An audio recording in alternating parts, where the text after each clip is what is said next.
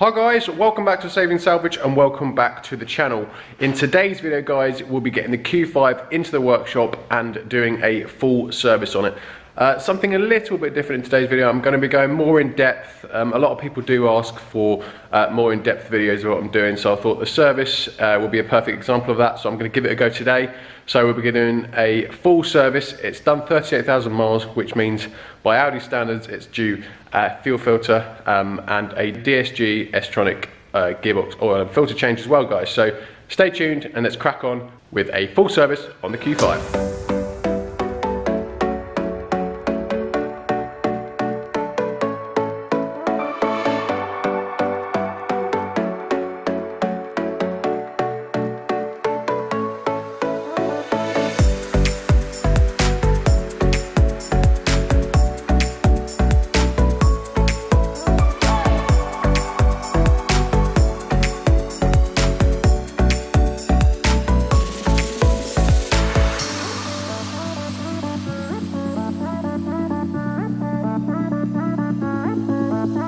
Right guys, Q5 is all in the workshop and I have set out my service bits here. So just going to go through what we are doing today. So we have here our DSG oil. There's 6 litres of those, 1 litre bottles. We have up here an oil filter, air filter, cabin / pollen filter, and we've got our, this is our DSG filter here. And we've also got our fuel filter here as well. And I have some oil kicking around somewhere as well. So guys, the number plates are on the way. They should be here any day now. And it is booked in to go to the body shop. Some of you might have noticed from the pictures that the Polo is actually missing. It was parked just over there. That is now at the body shop. So I still can't get any interior for that. I've had offers of 3-door interior, but I'm still trying to find a 5-door interior. So that has now gone to the body shop to be done because there's nothing else I can really do with it at the moment. So, which is why we are working on the Q5 today. So let's get it up in the air, get the bonnet open and start doing this service. Well guys, apologies up front if this is a bit too much boring information for you guys, but a lot of people do actually request more in-depth videos about what I'm doing, so I thought today would be a good example. So I'm going to do an in-depth service on this car. So at times there might be a bit of silence or etc while I am obviously trying to do what I'm doing, so bear with, but we will crack on. So the way I service cars I believe to be the correct way of doing it. It's the way I've done it all my life. So we'll start with the oil filter. So just pop this cover off, should pop off nicely. Put that to one side. All looks nice and clean under here. I'm going to quickly get my torch. So the first thing I'm actually going to do with the engine cover off is just have a look around for any obvious leaks, whether it be fuel or oil.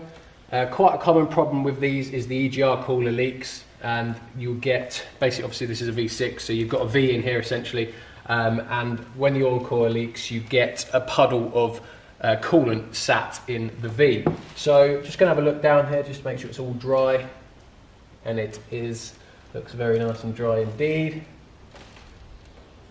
Yeah, there's definitely no coolant down there, so that's good. And then just looking around, see if there's any other maybe fuel or oil leaks at all, but it all looks absolutely fine. I mean, it should be, it has only done 38,000 miles. There's just a bit of oil residue around the filler cap, which is perfectly normal because people can't aim. No, that all looks good to me. So what we'll do now is get a socket and spanner to undo the top of that.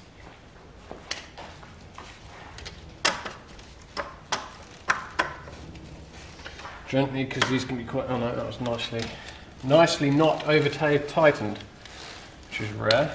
So we'll just undo that, and what we want to do first is just to let all the oil run back into the sump. So just pull it, it can be quite tight now. Just pull it up, and you heard that glop, and I'll just leave it like that for a few minutes, just to let the oil run into the sump. Undo the power steering fluid, and just check the level of that. It's actually got 2 different settings on this, I don't know if you can see. If it's going to focus or not, but it's got 2 different min and maxes. One's for cold, one's for hot. So for cold, it's on the max, which is good, and it is cold. So That's fine. So that's the power steering fluid, all good. Next, what we can do as well is we can take the air filter lid off, get all the bits up here done first. So I'll just whip the cover off this, which is T25. It should come up nicely. And it doesn't look in too bad a condition, to be fair.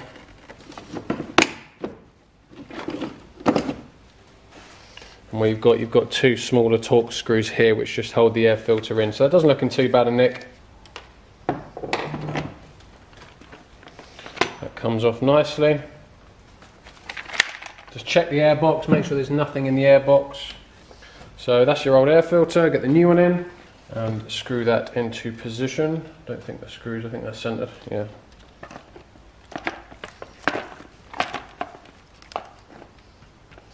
Right, that's a new filter screwed on, so now we will just sit it back in position.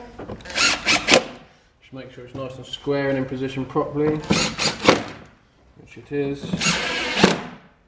I was just checking the oil filter, mine went blank then because I was like, there should be an O-ring on this air filter and there should be an O-ring that sits in here that just seals the air filter into the airbox, and there wasn't one on the old one, and the new one also didn't come with an O-ring. So off camera then I've just phoned up Audi Parts, which are now open, or my local one is, and they have one in stock, bloody £10 for an O-ring.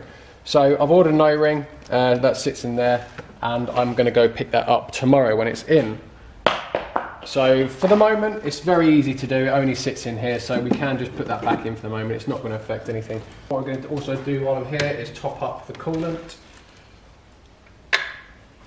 Check me out with me genuine coolant. Well, I only need a tad of this is concentrate, so just a little bit.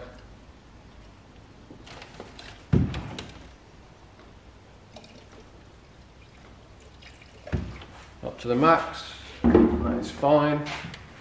Usually if you buy concentrated coolant, it's usually a 50-50 mix, but it all depends, because a lot of people sell ready mixed stuff which you have to pour in as is, but if it is concentrate then it's usually about 50-50. That's that done, so our oil filter should be nice and drained by now. Just pull the top off. Get rid of the old filter. So with the new filter you have to be careful, because there is a little, put a bit of oil on this O-ring, and there is a slot for this to sit in. So you can have a look at down the filter, you can see it. In this case it's sitting at roughly 7 PM. So we just stick it in at 7 PM, give it a twist, and then it clicks down like that. And now we can put new O-ring on. And then you just want to put a layer of oil all the way around it so it doesn't snag when you're putting it back in. We can just put it back on. There we go.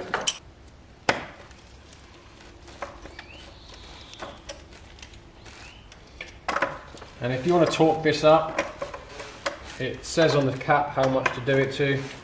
And in this case it's 35 Newton meters, but I have done enough of those, or enough of these, to know exactly what 35 Newton meters is. It's about that. But obviously I advise you, if you're not doing it, if you're doing it for the first time, to torque it up properly. The last thing you want to do is over torque one of these, because they are really plastic, so you can quite easily snap the housing if you over tighten them. So just clean up residue, oil residue around the top of the filter. And we're not going to put the oil filter, we're not going to put the engine cover back on just yet, because what we'll have to do is when we run up the car, we just need to make sure that the oil filter housing doesn't leak, because it can be quite common, especially when replacing the O-rings, that the new O-ring does leak. So that is it for under here. The fuel filter on this is underneath, but what we are going to do is also, just to make the oil drain out easier and faster flowing, just remove the cap. Just remove the cap and just set it on there. And now we'll get the car in the air. So to remove the under tray, you will need a T25, a flathead or a posi head, screwdriver, and just like one of these type tools, little prongs, just to remove the 2 clips, which is for the under tray under the gearbox. So we'll remove that one first because it sits under the engine under tray 1.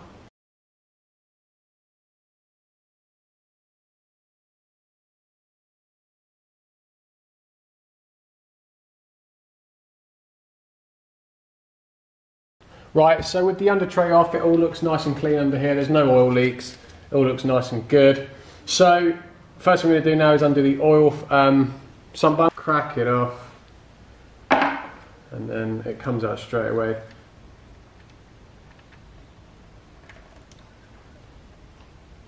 There we go.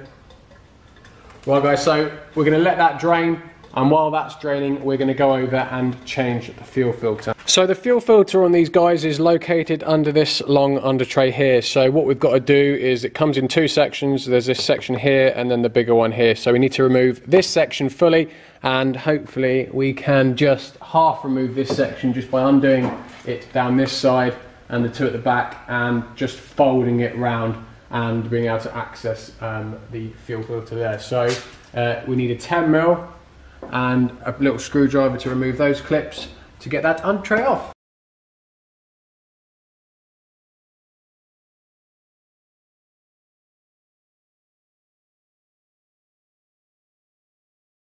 So these type of fuel filters are usually quite messy. There's nothing you can really do to avoid a bit of mess.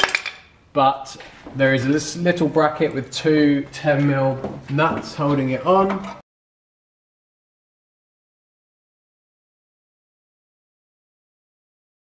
The filter, and that's just a inline fuel pump. So this is what we're changing, this bit here.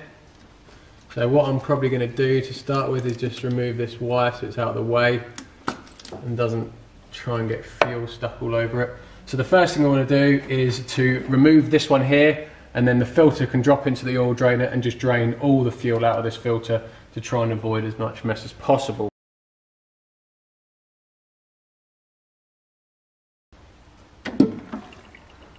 There you go.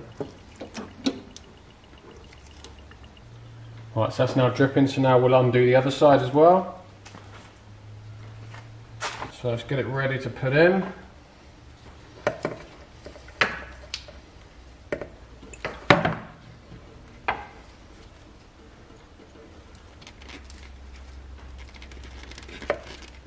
And look at that. Hardly, oh no, there's mess. Oh no, it's me treading on a leaf. There we go, that's that back on. And now we're going to get this end back in as well.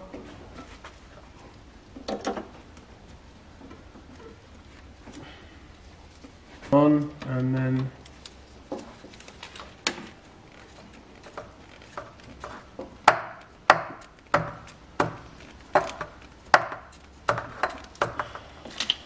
right, there we go. That went quite well, not much mess.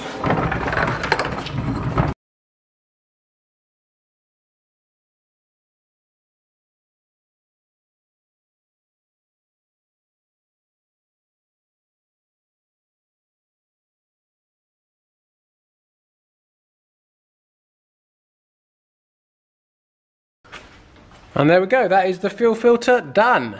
So next we're going to move on to the S-tronic oil and filter. So we're going to drain the oil out of the gearbox, and the drain bung is here, which is a 10mm Allen key. So I'm just going to get the 10mm.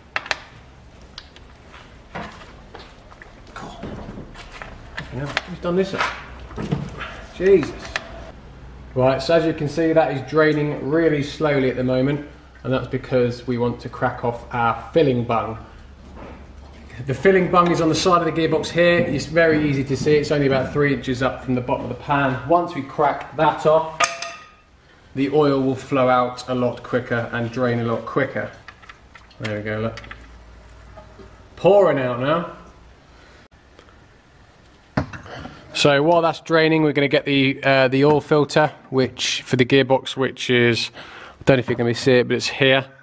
It's just a little cylindrical filter, and it's just on the side of the gearbox, and that has a 17mm cap to unscrew it with. So we'll just undo that.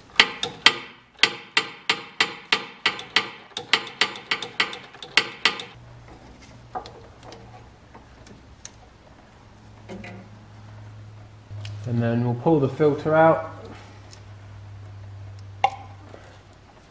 Let that drop into there. And what we'll do is we'll just, again, a little bit of oil around the O-ring, just so it doesn't snag when you put it back in, and then just fit that, and then refit that as well.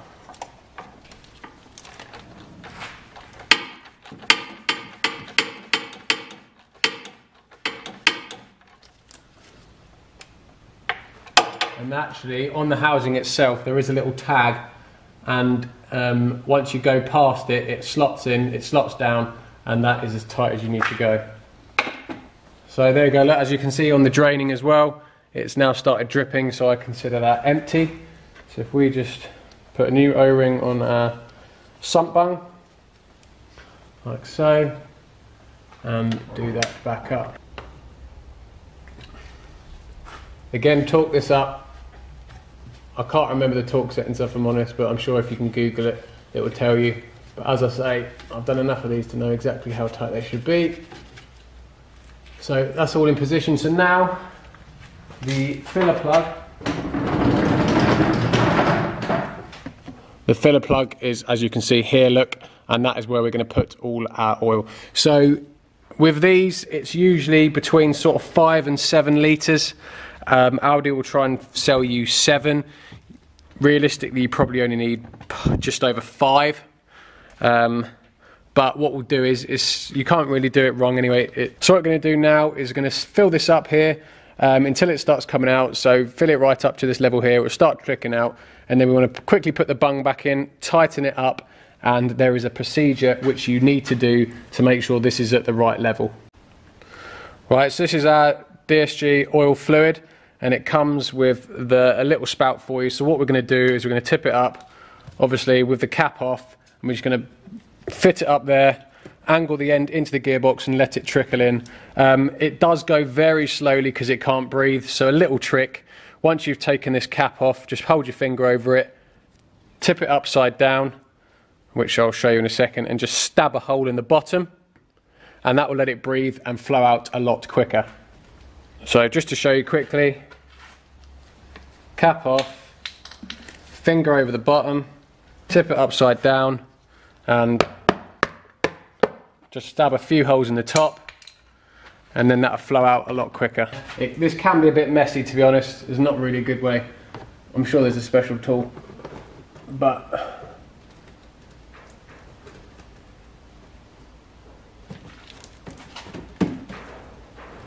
it does get a little bit messy, but it's only a little bit, shouldn't be too bad.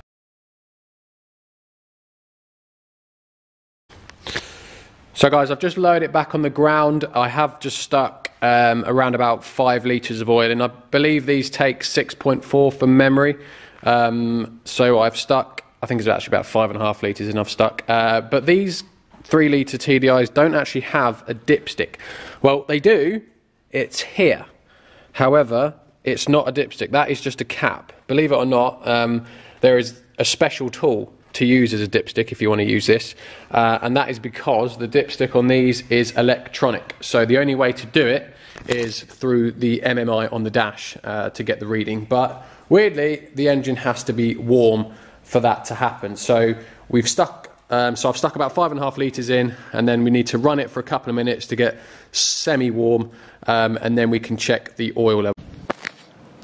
So guys, I just let the car idle for about 5 minutes and turn the car off, turn the ignition back on, and you can see, look, you can get your oil level display here. So you can see it's nearly at maximum. It does slowly creep up as it's detecting more and more. So there you go, look, as you can see, it's just gone up again. So that will hopefully be on max soon, and then we can do the S-Tronic. So I've just jumped in the car. So the process for checking the DSG oil fluid, if you remember, we left it with it just trickling out. We filled up, we put about 4, I think I put about 4 and a bit litres in the side of the gearbox. It started trickling out. So now what we have to do is we have to start the car. We're still trying to work out that fuel filter, look. And then foot on our brake, you just want to go through the gears, holding it in each gear for a few seconds, just to get the oil going around the gearbox.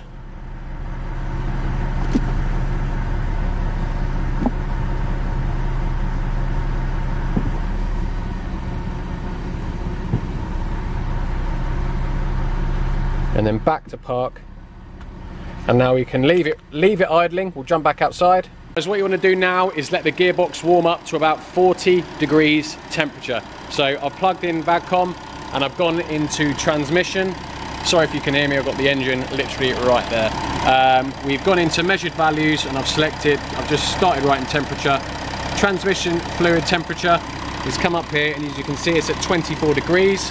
So you need to wait for that to get to between 35 and 40 degrees to then check the oil level. So I'm going to fast forward, I'll come back when we're at 40 degrees. Right, there you go guys, it's up to 36 degrees. So now what we want to do is we need to leave the engine running, put the ramp in the air. Right, so now the engine's in the air and it's running. Sorry, obviously the engine's running, so it's going to be a bit harder to hear me. But with it running, we now want to remove the gearbox bung and top it back up. So, oh sorry, it's over here, look, bloody hell. So we want to remove the bung, the filler bung, and then try and fit some more oil. And we'll probably get another sort of 200 to 300 million. And then again, wait for it to start flowing out again. And then you put the bung in, do it up tight, torque it up, and that is then the gearbox oil at the correct level.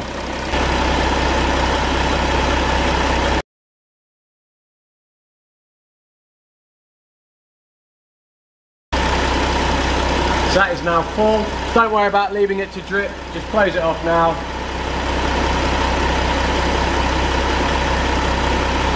It's now the gearbox oil level done. Right guys, so I've just loaded it back on the ground and I've just gone on to, I've already done it, so let's just go back. So VCDS main menu, I've just gone on to SRI reset, which is service reminder. Gone onto the reset, it's read all the details.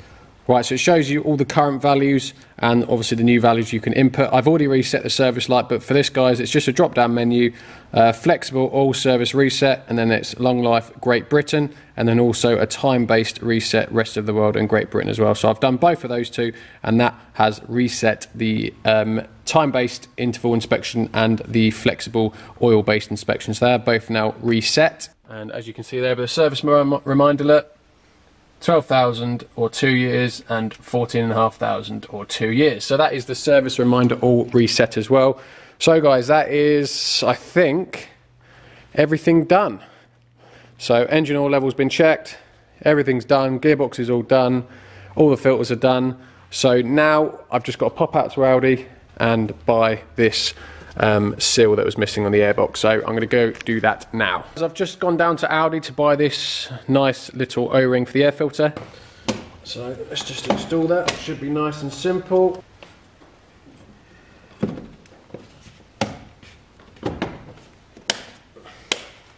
There you go, that's our air filter done. So with that, and now what we're going to do, now we're all done to here guys, we can check the oil filter as well. That is not leaking, so that's fine. So now we can put the engine cover back on.